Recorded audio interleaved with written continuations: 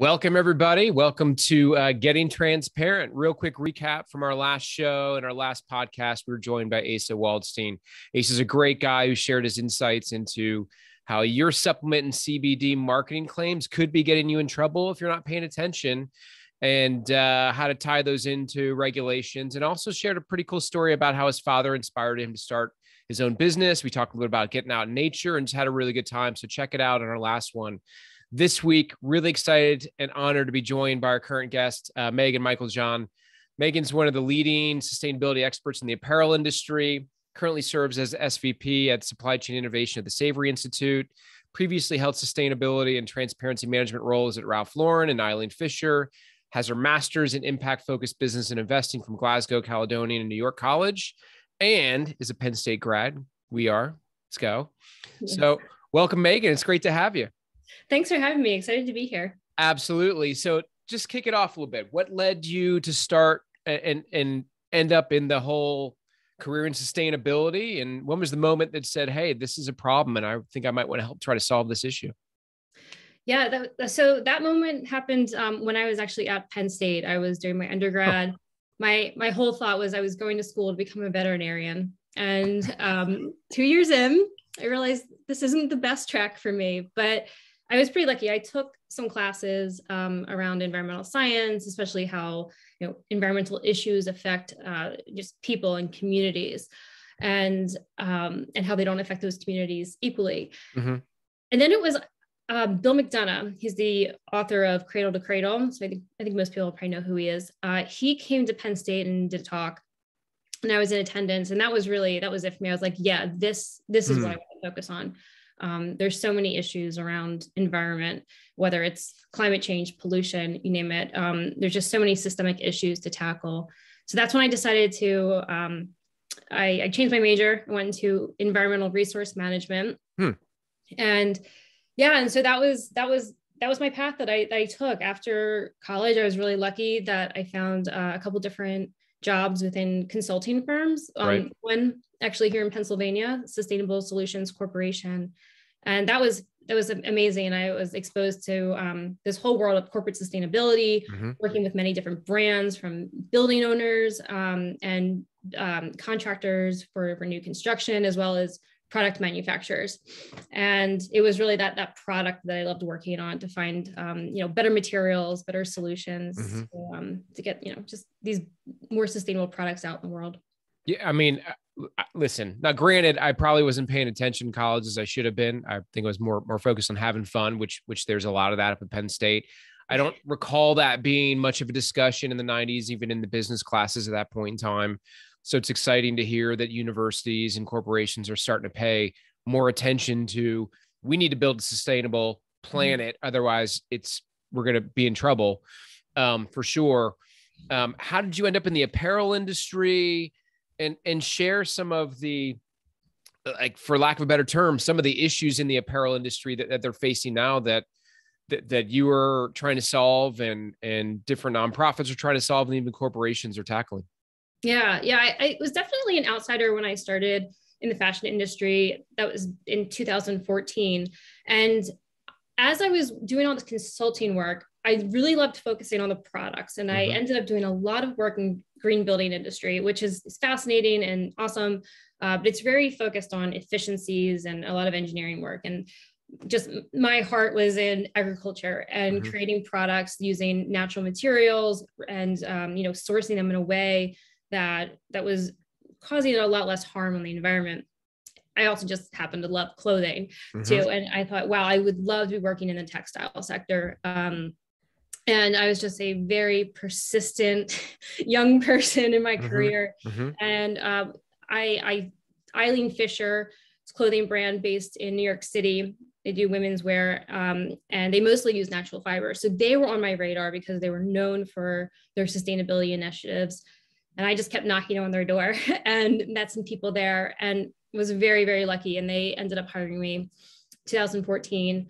And it was a really interesting time in fashion because sustainability was still, not every major brand had a sustainability department. It was still pretty unique. And even though some of these corporate sustainability departments were starting to form, they were not focused on transparency, Mm. and especially around the supply chain. Mm-hmm.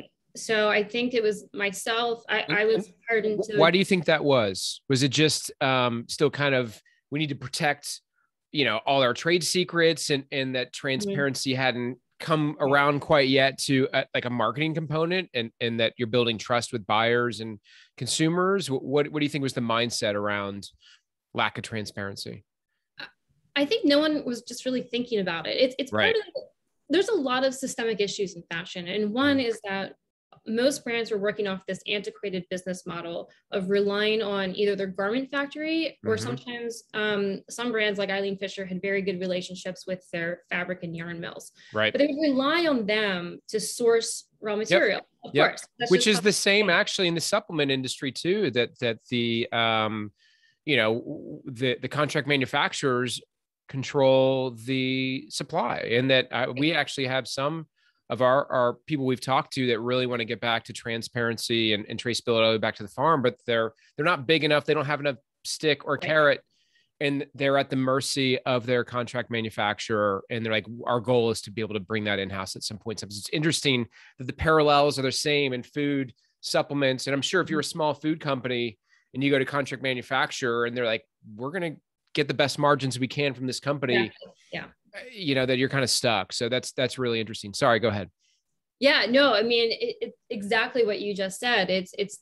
That's sort of what makes the whole industry operate in this way where it's very profitable, is that you rely on others to source commodity goods, and they're sourcing when the market is low, and they have that kind of secures their profit margin, but they also give you those materials at scale so that the end producer also has a healthy margin as well. But as the pressure is put on brands, especially because that's who the consumer knows, when the pressure is put on to say, we want more sustainable materials, we want to see these, we don't want to see all this harm happening and exploitation happening in the supply chain. Now brands have to go and actually figure out, where do their materials come from? That's right. And in that process, it doesn't take long until, you either find out that it's impossible to actually trace these materials, or if you can, you may not like what you see. And so why wouldn't you just go right to the source and start, what I say is nominate those materials, producers that you want to work with. And then we're slowly getting to the point where we need to get there faster, where we're designing our supply chains, not just the product and then relying on the others to outsource materials. We really need to think about this as like a full design process. So yeah, I think that's one of the challenges within fashion. The other is that there's enormous pressure from the devaluation of garments. And that's really happening because the fast fashion industry has just exploded. Especially, I think probably like late 90s, we saw all these fast fashion companies come on the market. But it's not like we have fast fashion and then slow fashion. What it did is it put just pressure on the industry as a whole, and their increased use of particularly polyester, like all synthetic fibers, but mostly polyester, because it's made at economies of scale. It's just so cheap, and it's cheapened all the clothing and the quality. And unfortunately, that's trained really well-known brands, like some of the bigger brands that are not really considered fast fashion. They have to compete with that. So now they have shorter production cycles, they have lesser quality. And the worst is that they're training the consumer to buy a lot more at a lower cost and expect those deep discounts. It's really problematic because it's forecasting what someone's going to buy or what the consumer is going to buy is already pretty tricky. And now we just have massive overproduction of cheaply made goods. And it's leading to a lot of problems where, we have too many clothes in our closet. And then there's like just seconds that it's brands, they burn, they incinerate, they donate, but it's just this massive problem. I know a couple of people have told me, and I know there's some articles floating around, just of some photography in Chile where there's just these huge landfills of Yep. clothing. I think it's really down in Haiti as well, right? So you give us a couple Haiti. examples of, I mean, not only like on one side of the supply chain, you've got landfills with, we just assume that it's apparel, that it'll dissolve into the earth, and that's not necessarily true. As well as like to produce it, even if, I guess if you're using natural fibers like cotton, where that's being grown and used, and the different pesticides or whatever, as well as the manufacturing facilities. So give us a quick highlight of some of the issues that occur to maybe some listeners that don't know that the apparel industry and it causes. And then we can talk a little bit more about some of the fun stuff and some of the innovation we're doing, you've been part of and are leading to hopefully solve some of these challenges. Yeah. Well, I do think the biggest problem at the material level is all the plastics. And that's not to say that natural materials, get a free pass here, but with natural materials, you actually have this potential to create something positive in the world. They're often farmed and harvested by farmers, family farmers, herders around the world. And so you're supporting these local economies. Now, there's also a toxicity issue, which with plastics you will always have, especially at end of life, whether it's microfiber shedding and polluting waterways and soil and air, or just the fact that it is often incinerated at some point, like when it's sent to the global south, from all these Western countries. That's probably the most problematic in terms of pollution. And also just production, though. And that's where we see there's definitely toxicity and pollution issues in terms of tanning and dyeing, creating viscose fiber, which comes from wood. So there's a lot of chemistry to get that wood fiber into something that's wearable. There's issues all along the path, but I think with natural fibers, we have just this huge potential to create something good and restore ecosystems, draw down carbon, support local economies. And it doesn't have to go through these very like caustic or chemically intense processes to get a t-shirt. Right. Yeah. So tell me a little about, let's go back to you and your story a little bit. What was your upbringing and some stories that let you not only want to do big things and solve big problems, but also, let's be honest, you've got to be pretty bold to do what you're doing and speak out and say, hey, I think this whole industry is doing things the wrong way. Were there certain inspirations for you that kind of drove you to not be afraid or have some courage to be willing to disrupt? Yeah. Wow. I wasn't expecting that question, Joe. So I think my upbringing actually did have a bit of an impact on what I'm doing now.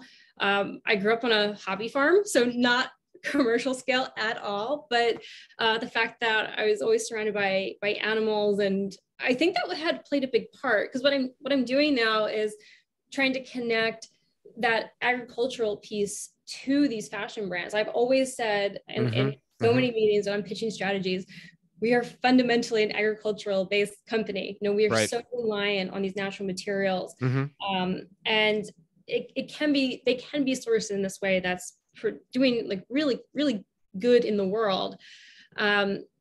To be bold and outspoken, I think might just be my nature sometimes, especially when I see that when there's just like something systemically wrong, this is a very complex industry. Supply chains in general are complex. The fashion industry, though, the supply chains are very long. It's very much based on relationships and a lot of expertise and knowledge along the processing chain, and I think it's such a special industry. I love it. And I think it has this force to be really powerful. Especially because we all wear clothes every day and people love fashion. It's an expression of, who you are. And there's art involved and really, and a lot of design. So it brings in all these different disciplines. And when we see this destruction that's happening because of it, I think it's a little sad. And, but we can flip that. We can create this industry that can actually have positive impacts rather than negative ones, or even if we didn't focus on reducing those negative impacts. You know, we hear a lot of these net zero commitments, or how do we have a lower carbon material? And that sort of drives me crazy, because like, wait, no, we need to shift our mindset into this abundance mindset. We can actually help farmers be more profitable and create this thriving, fertile ecosystem that actually gives abundance back to us and to local communities and the farmer themselves. So yeah, I think that's where I almost see, I get frustrated around the inefficiencies and the fact that we just need to kind of rethink how we're doing business within fashion. I think that what you experienced as growing up is the interconnectedness, right? We as long as we consider ourselves siloed or isolated, and being isolated, I think, you know, the last couple of years with COVID is a good microcosm on the impacts of that, like personally, but realizing that, you know, 50 years ago, America felt very isolated from the rest of the world, but we're realizing that we're not. Like, everything we do has implications short-term or long-term with the growing global population and the interconnectedness and social media. Now we're able to see that we can't behave as consumers and individuals, especially enterprises, that what we do matters. And I'm probably assuming that you got to see it firsthand, and now it has an impact, which is like, all right, now we can make a change. And I love the fact that you're actually helping us to like, let's not shoot for, this low denominator, let's do better. Let's push it. Like, let's shoot for the stars and hit the moon. And we can do that. So maybe talk a little bit about when you're at Eileen Fisher and some of the innovations there. What were some of your initiatives and cool projects that you worked on that had an impact? Yeah. So Eileen Fisher was just working there. I was there for about 6 to 7 years, was incredibly pivotal in that mindset change that I'm talking about. And I was focused on supply chain transparency, which was amazing. It was an amazing opportunity to be empowered to go ask anyone connected to our supply chain pretty much anything. I always felt like I was just like investigating how the whole industry worked and how the business worked. It was very, very cool. But my background was in sustainability. And so of course I was also looking at it from that lens and figuring out how can we strategically be better about getting materials that are creating that positive impact. And I have to say, I think after years of consulting, and I was at Eileen Fisher for probably about a year or two, probably 2 years, where I was getting a little bit frustrated just with the corporate sustainability world in general. It's like, why aren't we shooting for the moon here? Why are there only these lackluster solutions that don't really move the needle? And we were tasked there with finding sustainable solutions for many materials. And then it was time to tackle wool. We had to find sustainable wool. And we as an organization were sort of like, okay, what does that mean? We know about animal welfare. Most merino wool is coming from Australia. There's it's actually an animal welfare practice to prevent disease called mulesing, but it's barbaric and it's really harmful. So that was on our radar. We don't want that wool that's from a mulesed animal. But what else is there? And we did a lot of basically desktop research and talked to organizations around the world who were claiming to have these responsible and sustainable wool options. And what we started to realize was that there's definitely some really unique things happening around the world, especially with one organization. Their name is Ovis 21 down in Argentina. And they're basically claiming that they're restoring the grasslands of Patagonia because of their sheep. And we were like, oh, okay, it's interesting. And we were talking to some organizations in Australia and New Zealand. And we were very lucky because Eileen herself at Eileen Fisher was just very supportive of us being on the ground and figuring it out for the company. So she basically said, just go there. If you need to go talk to some farmers, just do whatever you need to do. So my colleagues and I went to Australia, New Zealand, and Argentina. I think I was gone for over a month. Wow. Traveling the world. It was one of the most amazing experiences of my life because our first stop was Argentina. We met with this group called Ovis 21 and we're on the land and they're just telling us like how if you start to move these animals in a way that they would move in nature without suspension. They're constantly moving, and they're also much closer together than you might see like cows as you're driving down the highway, you know, because there's no predators there. But in nature, there's predators, and they stay together for protection. And they're always moving because they're always moving to fresh grass, and then they're trampling that grass, and then sometimes they're moving very fast when there's a predator. And that way that those animals move throughout the grasslands, that impact is what creates a healthy grassland, because grasslands and these grazing animals, they co-evolve. So there's this symbiotic relationship. And the amazing thing is that when you restore this relationship, you also see higher levels of ecosystem functioning. So you're growing more grass, you're getting more photosynthesis is happening, that you're taking more of that energy from the sun.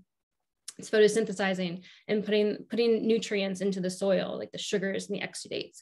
So you're taking carbon out of the atmosphere and you're putting it into the soil. You're growing more grass. So that means you have more food for your animals. You're actually literally growing the carrying capacity of the land. Water is cycling much better. It's infiltrating the soil. It's being held in the soil longer, especially during drought periods. So you're more resilient during that. You can sustain any flooding conditions much better. And then you also have these minerals that are cycling too.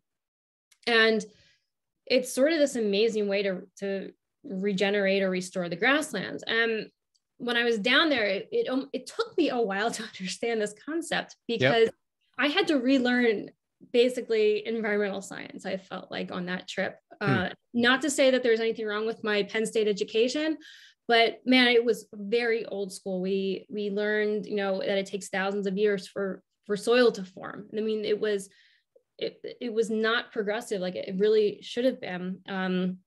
It was also, my education was very much based on this idea of you have to put things back into the soil if you take them out. So if you have animals in that land, you have to somehow get those nutrients, that nitrogen. As if man handles everything. If it wasn't for man, it's not going to happen. Like this happened before we existed. And was it mind blowing to you? Be like, oh my goodness, a light bulb went off, eureka happened. There's this part of this amazing ecosystem. And if we are stewards of it rather than takers of it, then we can do something really special here.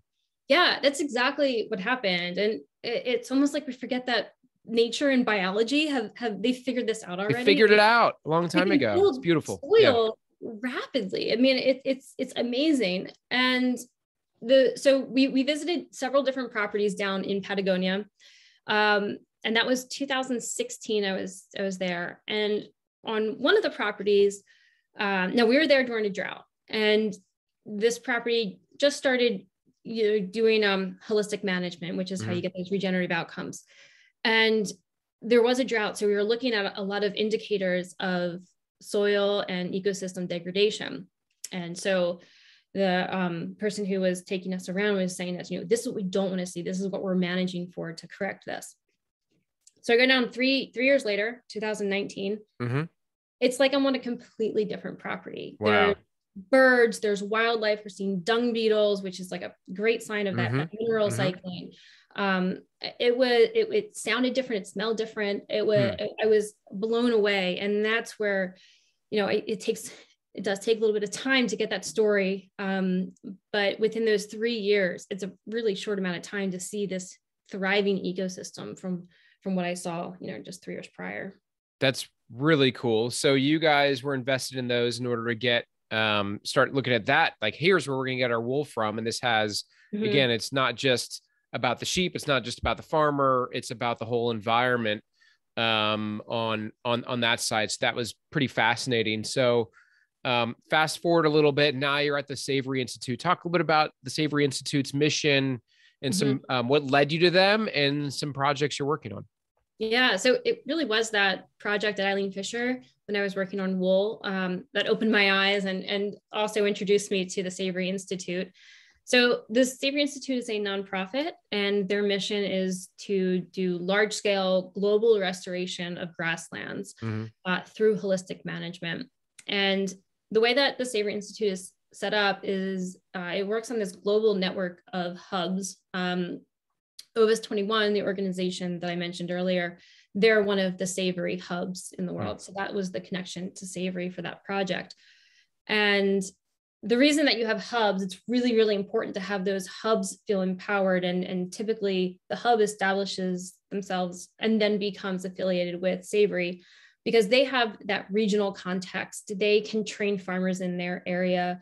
You can't create a list of practices that will guarantee regenerative outcomes and just say, here, everyone in the world, do these practices and you'll be fine. Every single land manager has their own context that they're operating within. And a lot of that is based on their region.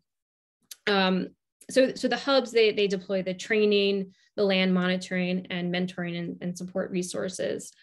So Savory and the leadership at Savory has been working on holistic management and looking for those regenerative outcomes for a while now. And they've had huge success.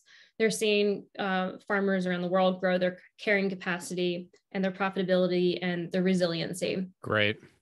And now that regenerative is becoming a bit more well-known and almost the point it's becoming a bit of a buzzword, unfortunately, but we're seeing really great demand in the marketplace. So that's where the program that I work on, it's called Land to Market. That's where that comes into play. It was developed within the Savory Institute, and it's basically connecting all the supply of these regeneratively grown materials with brands. And my role there is to work on kind of the middle in the supply chain. So I'll help a brand, connect them with the right producers that are meeting their material specifications, regionally appropriate for wherever their supply chain is, meeting minimums, things like that.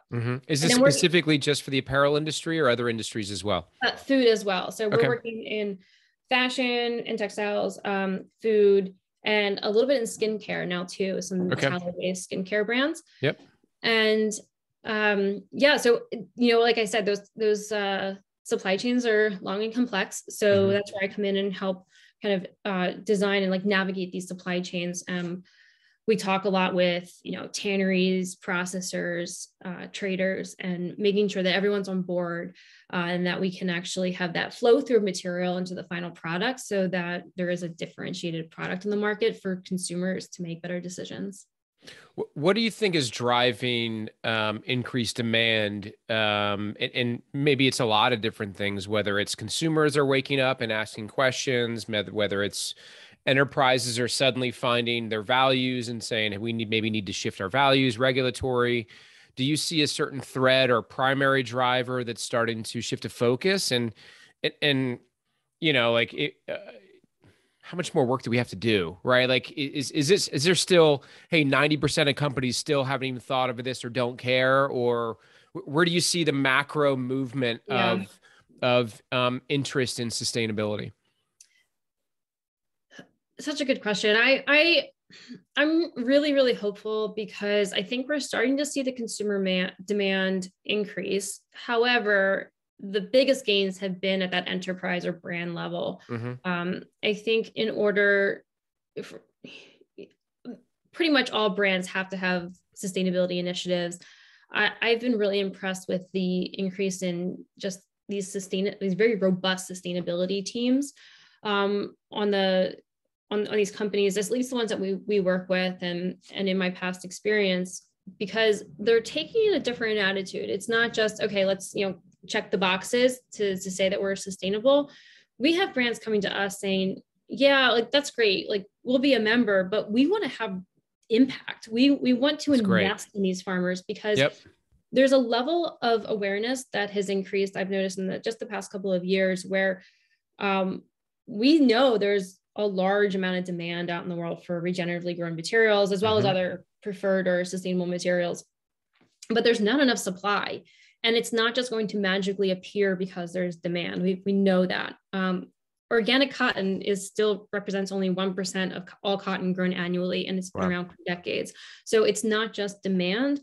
There needs to be investment at the farm level. So we have some brands, UGG, I think has is a great example. They have publicly committed to regenerating 1 million acres of land in Australia. which is fantastic. They have this grant program where they're funding the holistic management training, as well as this land monitoring, which it's a scientific protocol that was developed by the Savory Institute with other partners around the world and some universities in the United States. It's called ecological outcome verification. And so that's what our program is fundamentally based on, is that we're measuring land health. We're not saying it's regenerative because a farmer did X, Y, and Z. We're saying it's regenerative because we're proving regeneration through looking at ecological and biological indicators of health. And there's a cost to that. You get to send highly qualified people out to the land. They have to do their measuring and monitoring. It has to go through a quality assurance. And so we're starting to see brands fund this monitoring as well, to get those baselines and then do the annual follow-ups to make sure that we see those positive trends in the ecological health. So that's really, really hopeful. I am sometimes blown away by how many times we get asked, how can I invest? How can I That's great. create that supply? It's amazing. Yeah. And what do you think are some of the barriers to scaling this process, right? So to where it's just everyone does it. And it's something that's scale, it's obviously it's not going to happen overnight. One starts with awareness, and then there's education, and then there's change, and we're changing habits that we've developed over probably the last 100 years, where it's all about cost and accessibility. Now we're trying to change that a little bit. What do you think are the biggest barriers to making this a scalable, where regeneration is just what we all do? I think there's a couple different barriers, and they happen at all levels. That mindset change on doing business differently, that's huge. I mean, it's hard to get people to change, right? So asking a brand to start thinking not just about the cost of goods, but their environmental and social impact as well, that's a change. Even just asking them to have a product where they are designing those supply chains, that's also very hard, because now you're not only increasing the cost of goods because of that sustainability attribute or environmental asset, it's because even a processor might have to do business differently. They may have to stop production to take a run that's that segregated supply for a brand and keep it separate from the rest of the materials, so that they have that transparency and traceability intact for that brand. That's a disruption. So we have to figure out new and creative ways of working. But then at the farm level, it's the same thing. A lot of producers will struggle with that change in management, because their father did it a certain way, and their grandfather and their great grandfather, and they don't want to be the one who, perhaps ruins the whole family business because they changed the way that they were managing land. That's why some of these amazing stories that come out around regenerative agriculture is because the land manager had no other choice but to change, because they had so much environmental degradation on their land. And some of the best gains that I've seen have been in situations where, let's say the farm was in a family's hands, and they went down to the son, where those sons and daughters have felt that they're allowed to experiment. They've been told explicitly, sometimes by the parents, like, go and take this piece of land and do what you want. If you think holistic management will be better for us, go try that out. And allowing that experimentation to happen is super important. And the same thing is, no one wants to be a social pariah. And so sometimes I've talked to many farmers around the world, whether it's regenerative or organic, and they'll tell me, well, I'm like the kooky organic guy, here, and my neighbors don't quite get it.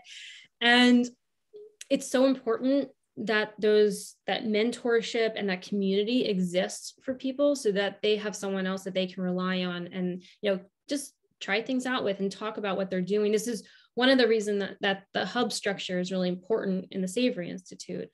Just having that network of people you can connect with, those like-minded people, and we'll get there. I mean, there's still a lot of land managers who do not want to change, but it's pretty difficult not to see the change, or see the difference between conventionally managed land. And then when your neighbor is doing regenerative and their grass is, waist high, That's and right. their soil on the conventional side, it's hard not to see that it's a better way to go in most scenarios. Then you get the kind of fear of missing out component, but I imagine, which is how do we reduce risk for whether it's at the farm level or at the manufacturing level, through organizations like Savory Institute or enterprises coming in and funding things and educating.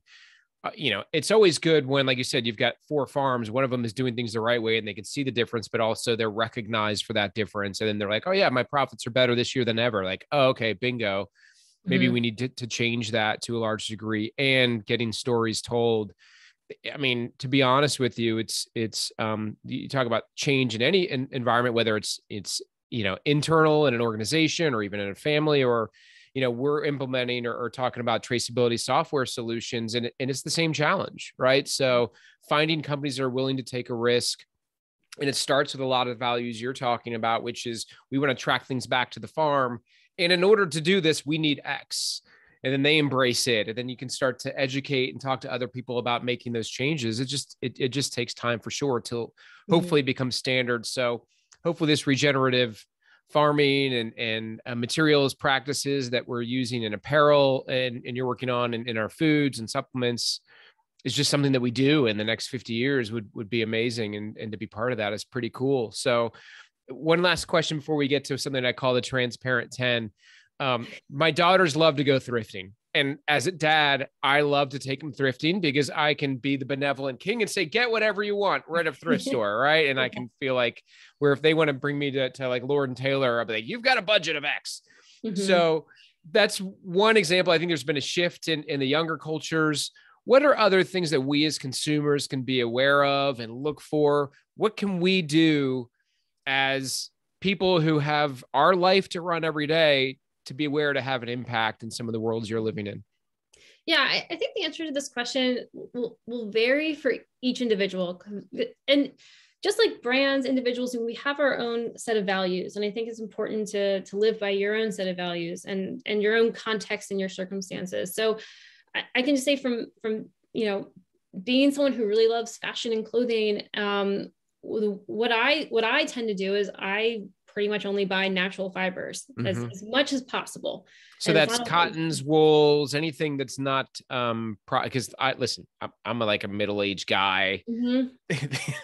I don't pay a ton of attention other than it's pragmatic, right? Is this going to keep me warm? And is it gonna this is like my standard outfit, blue shirt and jeans. So nothing wrong with that. Yeah. No, I mean, yeah, for me, I tend to, I'm kind of a wool nerd. Like I love wool. And anything, just going back to what we do at the Savory Institute, like we're using animals as a tool to create regenerative ecosystems. I think animals really, like, they're the unsung heroes. They're what's actually going to, restore the planet through proper management. And that can only happen if we hold the value within those fibers. So I personally like to buy and wear wool all the time and other animal fibers, especially from herding animals or grazing animals.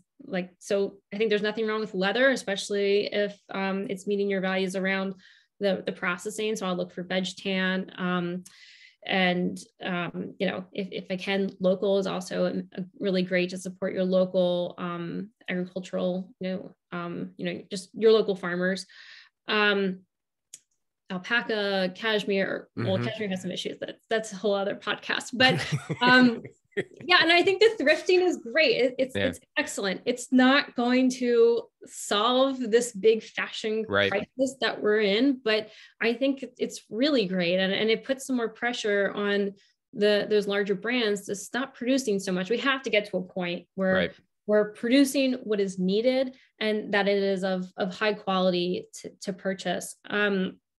There's just too many cheap clothing in the world. So I guess that's kind of what it is. It's buy less, buy better if you can. Keep it longer, right? Yeah, keep it longer. I can wear it till it's worn out. So, and that's not going to work for everyone. Like, everyone has their own context. So I don't want to make anyone feel bad.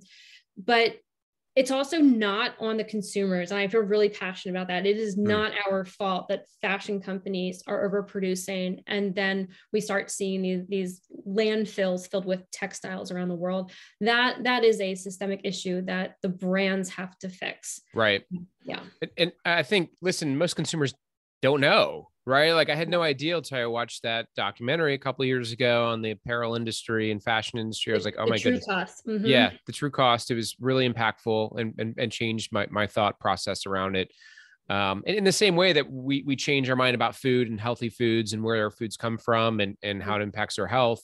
But to your point, which is the people who are in that world, they know the impact and can have an immediate change right away. Now, as consumers, now that I know, kind of like now I'm also partly responsible too. And so I think that's where we can all work on this a little bit together. And if we're choosing brands and companies that are doing things the right way, then guess what? Then their revenues are going up, their margins are better, they're going to be able to scale better. And then the companies that aren't may have to take a look at that as well. So exactly. And so, yeah, I think the natural fibers is amazing. I try not to buy things that even a synthetic blend.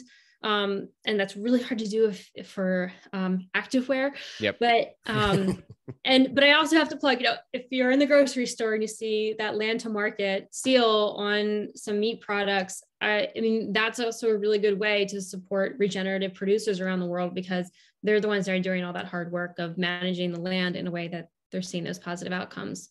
Love it. So the next session is our fun part, Megan, where we just get to fire some questions at you. If you haven't watched any of the podcast yet, it's fun. We call it the Transparent 10. I'll throw a question at you. You give an answer as quickly as you can, and that's pretty much it. And then we get to know you a little bit better. So you ready? Okay. All right. So what's your most proud achievement?